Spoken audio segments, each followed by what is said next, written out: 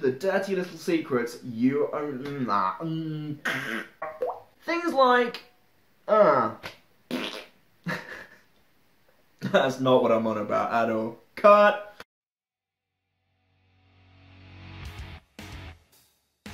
Hey, what's up fellow travellers? So, after making my last two videos, how to create believable characters and understanding the characters we create and where, I realised this cake needed its cherry too. The ribbon on top, you know what I mean? If you haven't checked out those other videos yet, please make sure you do so after this one. You'll find links in the description below, and make sure you stick around until the end of the video for a special thank you gift, which I know you guys are gonna love. The Bulletproof Profile is home to everything related to your novel, from the facts and tidbits you share with your audience to the dirty little secrets only you're privy to. With all the advice floating around surrounding how to piece these together, from the super detailed to the bare bones approach, and the unending range of info you could potentially fill them with, creating character profiles or outlines can seem crazy daunting. Especially after you've dived in headfirst and found yourself drowning under a swarm you can hardly see through anymore. Oh, I've been there.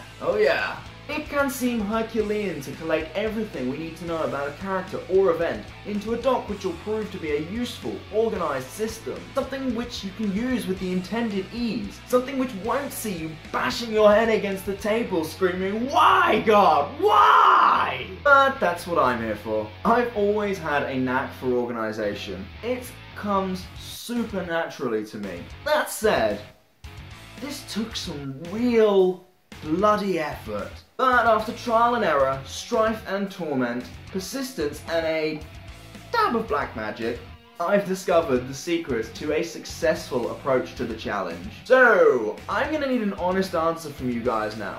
Are you ready for your lifeline? Are you ready to craft your bulletproof profile, the foundation beneath your castle? Type lifeline in the comments below if you're with me, and let's get cracking. First up, you've got to use the right platform. Now, I highly recommend Google Docs for this, but really, any cloud-based platform will do. Now, for the uninitiated, cloud-based just means your files don't live on your computer, which gives you two bonuses straight away. First, you can access your docs anywhere in the world with an internet connection. Second, say sayonara to those nail-biting worries of corrupted or lost files. Although, you should always back up your shit externally, just in case. I mean, we never know when the internet is gonna become Skynet and fuck us all. I guess we'll have bigger worries then, huh?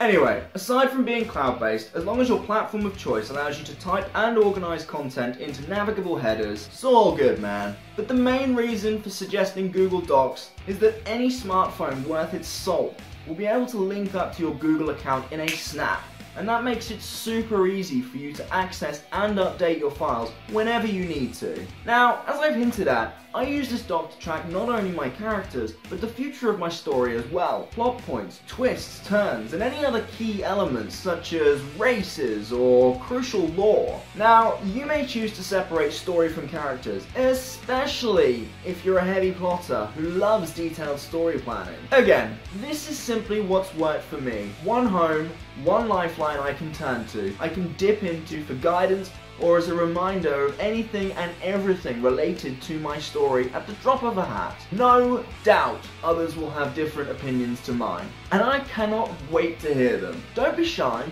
that's what the comment section is for. Honestly, I cannot stress this enough.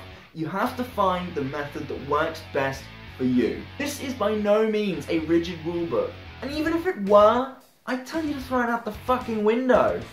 After reading it, of course. Since this series has been all about character creations, we'll get started with what I found most useful to record about my characters. First up, we have the basics. I'm talking the skeletal structure of your character here, and I really do suggest you keep this section as brief as possible. This is for reference points, continuity facts, that kind of jazz. When was your character born and where? This will not only help you stay on track, especially if your story spans a large timeline, but it'll help you understand your character from the earliest point of their lives. People's age, where they've lived and grown up, all impact who they are today when you're writing about them. How have you described their physical attributes? We're looking for things like ethnicity, eye colour, height, hairstyle, length and colour, their physique, the way they like to dress. Do they have any distinct features? If so, were they born this way? Or did something happen to them? Consider if you need to record how these traits change over chapters or novels. Now, don't get too caught up looking for depth here, okay? By all means, consider how your character's appearance, race or status might affect their actions. Consider the impact everything you're recording has on your character and who they are. But hold your horses there, Captain Eager. There'll be time for these revelations soon enough. For now, we're just recording the facts for continuity and ease of reference. Trust me, future you is gonna love you for this one. Be as precise as possible. Jot down the exact words and phrases you used in your novel. After all, you wouldn't want eyes to change to a radically different shade just because a word was irresistibly bitchin', would you? Those damn siren words. Arr. Unless that's by intention, a part of the character for whatever fantastical reason that enables their eyes to change colour. Sounds great, but make sure you note it here for continuity's sake. Got it? I know you do. And be precise with facts not directly mentioned in your writing as well, like height, for example. Now, you're hardly likely to describe a character as being 5'11" in your novel. However, you should definitely make a note of that shit here. It'll help you. Somewhere along the line, I promise. Next, we have what I like to call skills and equipment. In this section, you'll note down anything prominent about your character which doesn't fit the bare bones essentials. Maybe they have a unique weapon or tool, like a sonic screwdriver, a magic pen, some prized jewelry, or even a favourite car like Dean's Impala, Baby. Maybe they stole Zeus's beard and use it as a face warmer. Perhaps they have special abilities, either superhuman or talents honed to mastery, or any level at all. Ask yourself how your character attained each of these skills and equipment. Do they get their hands on them over the course of the novel, or before the story gets rolling? Do they have a hobby turned discipline, or perhaps they're just naturally talented? Lucky bastards. Use this section to record this kind of information, and again, be as specific as possible. Record the exact words and phrases you've used to describe these skills and equipment in your novel. Does your character favour them or use them begrudgingly? Asking these questions is going to paint you a really clear picture of who your character is while you work. And again, while I want you to consider how everything you're recording helps shape your character, I really don't advise going into too much detail. Not just yet. We're getting to that, I promise. Really fucking soon. So, by now, we've got a pretty clear picture forming here. We can easily pinpoint our character's bio, names, nicknames, origins, appearance, and what they're capable of. Now, for the series watchers paying attention, we're missing something fairly critical to bring this character's image to life. This will likely be your bulkiest section yet, because brace yourselves, up next we have motivations, perspectives, and goals. Use this section to take stock of what drives your characters, what shapes their perceptions, and what their goals are. How do they see the world? What do they fear and why? What caused that fear? What do they believe in and why? Do they shy away from conflict? Or do they rise to meet it head on? How do they present themselves? The key point of this is to understand not only what's presented on the surface, but why the character acts and feels this way.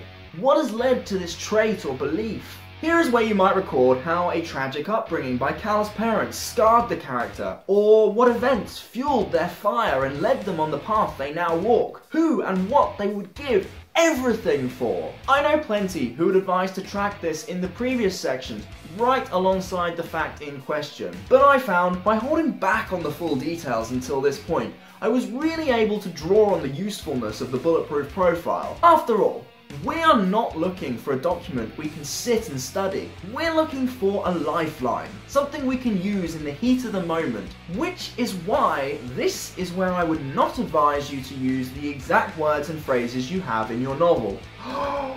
"Oh no, he didn't just say that. Oh yeah, he did." Otherwise, this section's gonna soon grow into a bloody monstrosity and you're never gonna get anything useful out of it. I would suggest summarizing a general point first, then expanding on it using sub-bullet points to draw a clear picture of this influence or trait and how or why it affects your character. Try to get as specific as possible with the first bullet point. Ideally, we're looking for the root trait to handle first, something we can spot at a glance, then explore further. So, if your character suffered a childhood trauma, a brief outline of that tragedy as a leading bullet point might read severe trust issues. Then we can elaborate further on the why and explore the exact events which led to this trust issue, as well as our character's feelings towards this and any exceptions or influences which impact this and how these will develop. And it's worth remembering, these won't always be negative events and influences. Do not overlook the positive ones. In truth, you can pop in any trait into the leading bullet point which you feel will be useful and which fits the motivation, perspective or goals category.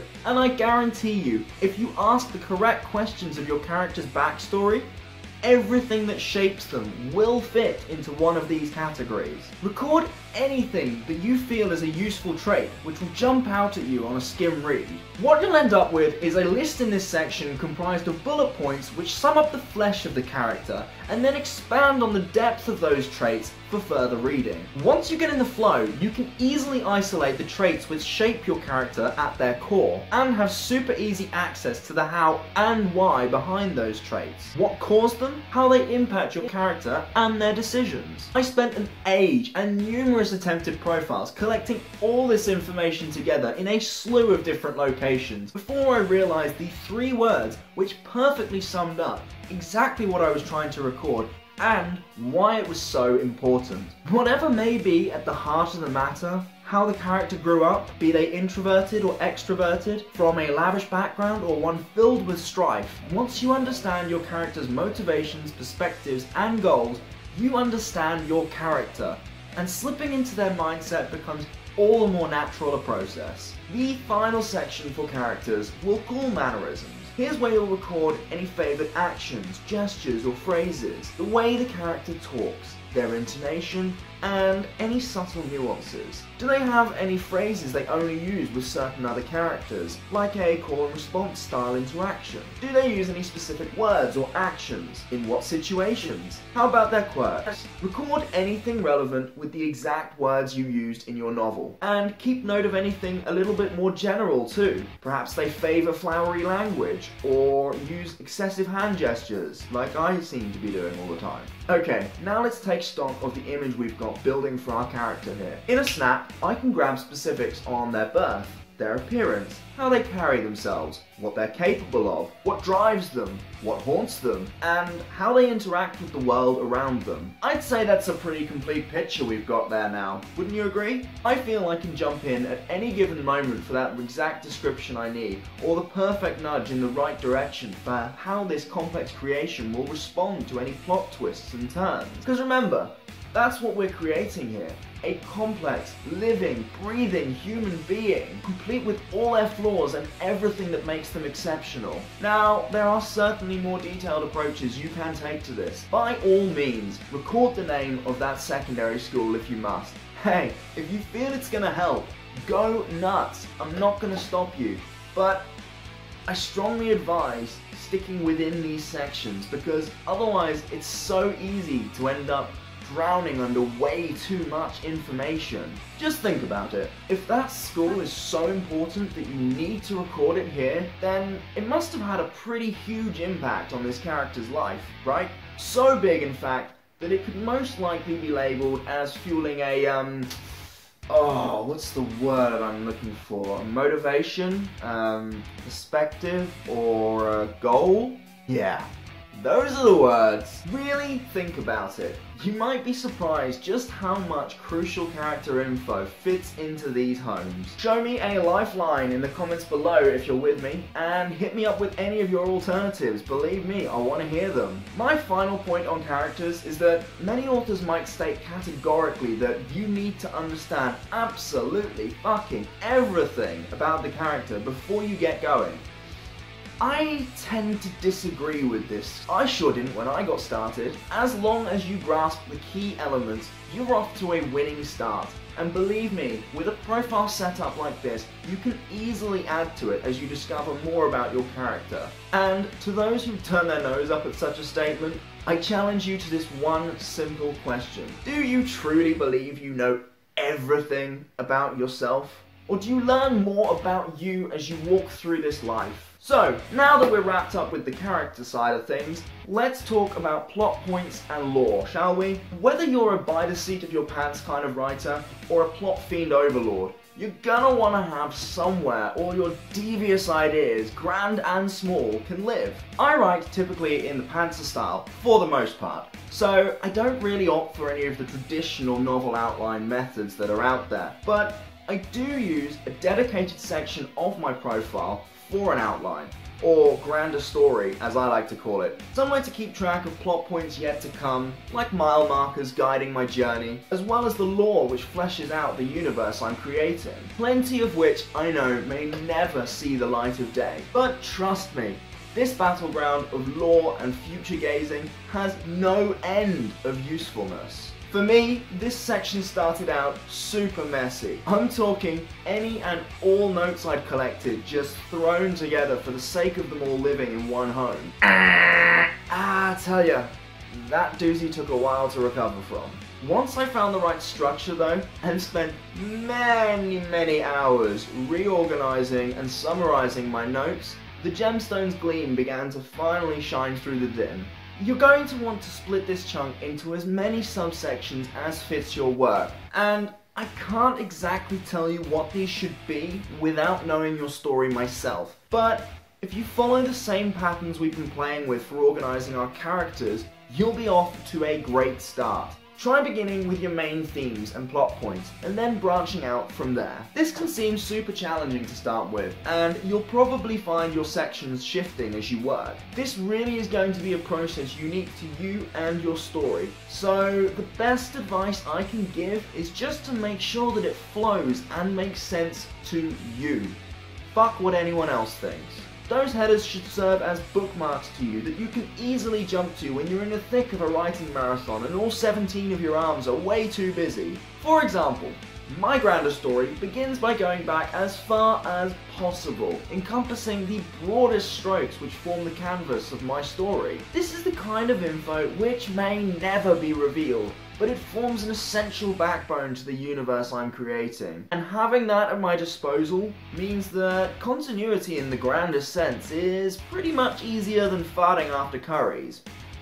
Then I jump into a new section, briefly outlining upcoming events, which I can keep adding to on the fly. And while I will absolutely go into brief details about how these events play out, you can be damn sure I won't go too in-depth. Hell, I know my characters inside and out. Their reactions by now flow easier than my own.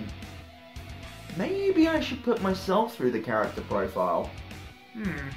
I have an entire section devoted to the endgame. I'd show you, but I'd have to kill you, and I really don't want to do that. We're becoming such great friends, right? After those key elements, I pretty much just go nuts with the lore. Again, sectioned off as makes sense and fits my needs. As I've mentioned, this is going to take some work, some careful shuffling around, and quite possibly some irate hair pulling and angry threats aimed at inanimate objects, but I promise you, it's gonna be worth it. Stick with it. One final point I want to touch on before we say adieu is timelines. Seriously, even if your novel is titled 72 and takes place over the course of 3 days, actually, maybe even more so in that case, keep track of a timeline. You may not feel it's that important, but I guarantee, if you want to shift between scenes like a master and keep the pace flowing at a rate that feels natural, makes sense and doesn't jar, you're going to want a timeline. As before, the only rule I'd suggest is just to make sure that it works for you. I use one timeline to keep track of the broadest strokes, which mostly covers events of global significance and literally begins before recorded history. I use this to make sure I have unshakable clarity on exactly when each chapter and alternate perspective are taking place in relation to each other. And as ever, I am a huge fan of the summary. I'll jot down days and nights, brief notes of the events taking place, as well as a track of which chapters fall within these time periods. Using this method, I've been able to silence the nagging voice which questions, are you sure this could actually happen here or now? You haven't fucked up, have you? With a resounding, hell no! Because let's face it guys, we all know there is nothing more bittersweet than biting your lip and sucking up a glaring plot hole or continuity error in an otherwise fantastic story. Am I right? Yeah, you know I'm right. Okay, this one ran a little longer than I was expecting, but I really hope this has helped you and given you something you can take away which will help make your profiles as useful and bulletproof as you deserve them to be. Thank you so much for watching. As a thank you for your time and because I wanted to offer as much as I possibly could, I've created the Bulletproof Lifeline template to help get you started or even just incite a few ideas. Grab your copy using the link in the description below. If you've taken anything away from these tips, please be sure to smash that like button, hit subscribe and ding the bell so you never miss a new release. New videos are every Thursday, and please be sure to share this video with anyone you know who might benefit. If you haven't already, be sure to check out my other videos on creating believable characters who will tug your audience's emotions any damn way they choose, and understanding those characters, our characters, and how much of ourselves we pour into them. Thanks again so much for watching you guys. If you have any questions, comments or suggestions, please hit me up in the comment section below or on social media at @Dalton. I'll get back to you as soon as possible. Until next time, see you on the other side. Since this series has been all about crap, the foundation beneath your